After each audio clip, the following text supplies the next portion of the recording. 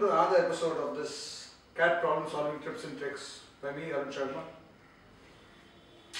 In this session, I have picked up a question that appeared in 2008, and the question is something that you can see here. The question says that we have to find the sum of this expression. The expression is under root 1 plus 1 by 1 square plus 1 by 2 square plus under root 1 plus 1 by 2 square plus 1 by 3 square plus these terms continue till under root 1 plus 1 by 2007 square plus 1 by 2008 square. And we have 5 options and we have to choose which one will be the right answer for this. Now, as some of you would realize, especially those of you who have done your studies for engineering entrance exams and also done your engineering courses or higher maths courses, you would realize that these are questions which require you to go through a lot of mathematical processes before you get to an answer where you can simplify something like this into this. But when you're talking about doing this in the CAT, those processes are not feasible because they'll take you a long time to do. And hence you need a shorter and a faster way of thinking inside this problem. And what is that? Let me show you this. So when you read this question, the first thing you realize is that this is a question based on a pattern.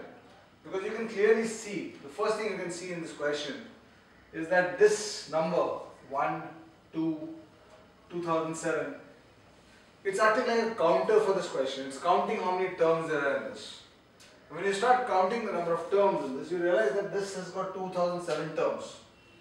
And when you realize that the value of n, the number of terms here is 2007, and then you look at the options, you realize that the first option, 2008 minus 1 by 2008, is giving us nothing but n plus 1 minus 1 by n plus 1. Likewise, the second option with 2007 as n will become n minus 1 by n plus 1, and so on. Because obviously these answers have to do something with the number of terms in this question. So once you realize that, you can do something which is really convenient and very quick. You could try to see that, okay, what if I take only one term of this equation, of this expression, and I take n as 1. If I take only one term, I'll get the value of this sum of this expression only as this value. And I can calculate the value of this and try to see with n as 1 which option matches it. So the first step then in this question, the solving, is to look at what value comes out for this expression. So if you solve this, you have 1 plus 1 by 1 plus 1 by 4, and it's all under root. So if you take your LCMs, 4 is the LCM here, and you have 4 plus 1. This value is basically 9 by 4, which gives you a value of 3 by 2. That's the square root of the first term. Now with n is 1, the first option, 2008, will mean n plus 1. The first option is 2 minus 1 by 2. Because this is n plus 1 minus 1 by n plus 1, if you remember. 2 minus 1 by 2 does give me 3 by 2. Now just because 2 minus 1 by 2 gives me 3 by 2, I will not jump to an answer, because there could be other option that can also give me 3 by 2 here. But we have not used any mathematical logic in solving this, we are just solving this in values. So sometimes the question center does trap you in these questions by giving you a wrong answer which will give you the same answer, same value that you have taken. Hence you need to check all the 5 options, and only when you realize that this is the only option that gives you that answer can you conclude that this is the correct answer.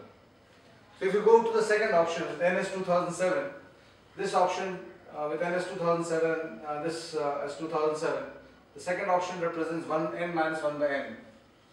And if you use n minus 1 by n here with n as 1, this is 1 minus 1 by 1, which is 0, and that basically does nothing but remove the second option as a possible option.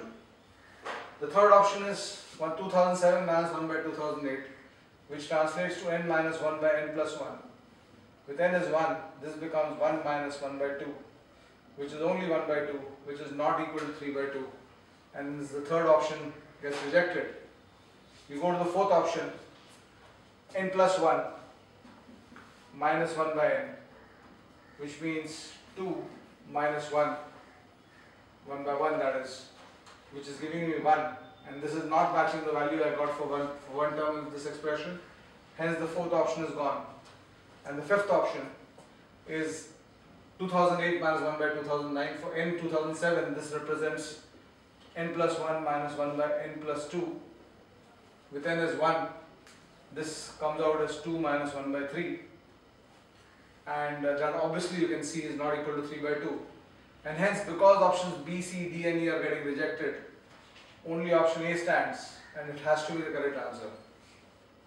Right now, some of you might ask me what would we do in case there were two answers that gave 3 by 2. Then obviously we'll have to go to one more term and try to see it, the value of the expression at a certain number of terms at which those two options start differing from each other. So somewhere down the line, you will normally with 2 or 3 values at max, you'll be able to find that term or find that value where only one of the options stands and you'll get an answer. CAT has a very strong tendency to give questions like this, and these are the 100 percentiles ways of solving these questions. Because as I said at the start, and as you can well imagine, if you try to solve this mathematically, you've gone for 3 to 5 minutes, and it kind of completely destabilizes inside the test. This solution that I showed you is a 30-second solution here. You get the correct answer, 100% correct as an answer, within the first 30 to 45 seconds of solving this question. Look out for more, keep watching, keep subscribing and keep recommending these videos. Thanks a lot.